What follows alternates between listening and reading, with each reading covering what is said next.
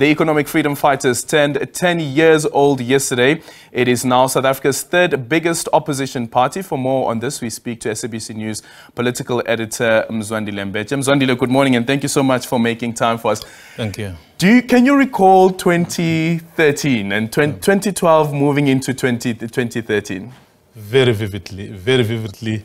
It feels like yesterday when those events outside Luthuli House, and I remember when the final decision was to be taken, when the current president, who was chairing that NDC, remember, which needed to then pronounce finally on Malema. So the kind of anxiety that people had, what was going to happen.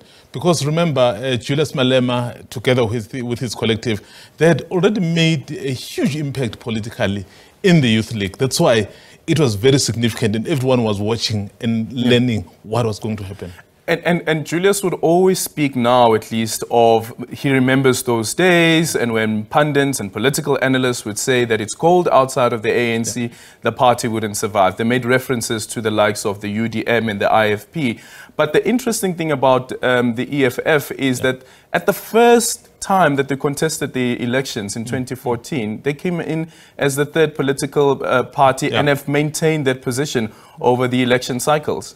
You know what was different with the EFF? That was the Youth League of the ANC, which already had a very clearly defined program. So they knew what they wanted to do. And in fact, some of their difficulties with the governing party or the mother body was some of the things they were articulating. So perhaps they were articulating them in a manner in which the mother board was very, very uncomfortable with. So when they got expelled or when they left, some of them, so it was very easy for them. So they didn't have to sit down and start afresh. What were we going to do? They said, listen, we were on a mission. We wanted to revive the ANC. These were the resolutions. We still believe in them. Because we're outside there now, so we've been chucked out. Of course, we've tried to beg to get in, so we've been denied. So let's take this and then run with it. And then they did a few consultations around the country, what was happening. And then the overwhelming view was that they actually had a path to move forward. Then there is what they brought to Parliament. The theatrics of it, the also knowing how to grab the eyeballs. Julius Malema is very good at that, I think. Also considering the number of followers that he has on social media.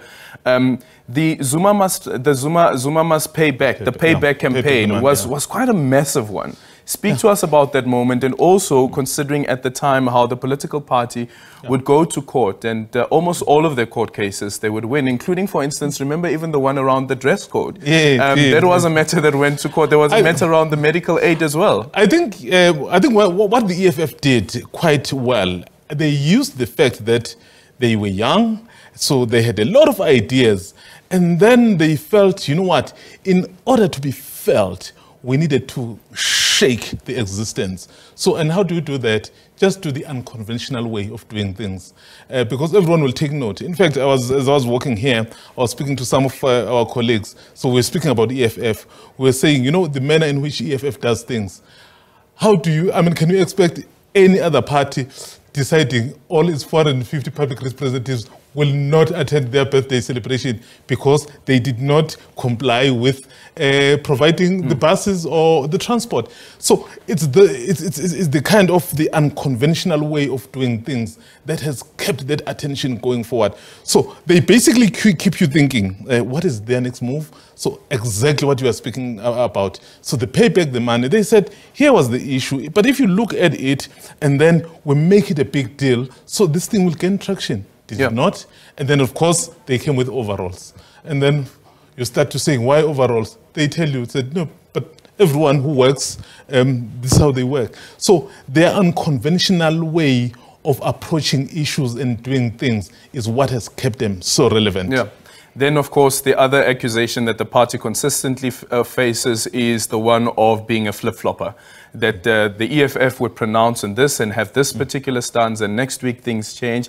I think even is it Malachi from the ANC Youth League, the new ANC Youth League president, said that you can't even trust the EFF to go into an agreement with them because one thing they agree now, and then the next thing they've changed their minds. I think perhaps in their defense in that area, so they would tell you, perhaps, which I think it's also to their credit, they will tell you that, listen, when we were formed, we're very, very young. So in the process, we've been learning quite a lot.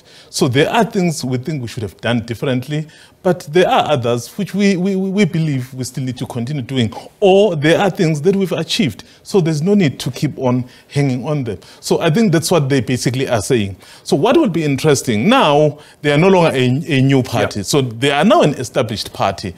So the question is, will they be able to sustain? For example, for me, I'm very interested to see their performance in 2024 because now they've stabilized, they've settled, and people know who they are. So if they keep growing, so then it means South Africans will be liking that. But if they start stagnating, so it means they'll have to change direction. Yeah. Okay, and we're also asking you this morning, what do you make of the EFF celebrating its 10th anniversary? What do you make of their contribution to South Africa's political landscape? And let's see some of your responses at the agenda_SABC.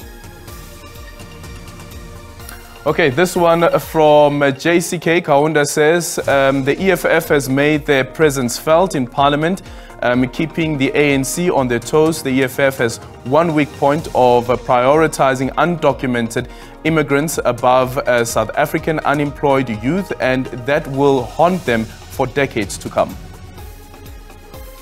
Zengenge, who says that the EFF is notorious for anarchy. Their meaning of revolution is to destroy instead of adding any value. They are bullies of their highest note with no regards for the rule of law. Our constitutional democracy is firmly based on, hence the banning of media houses and journalists. And Papi saying that morning all, the EFF certainly made its mark in the political sphere in SA. I think many people want to see it succeed even more.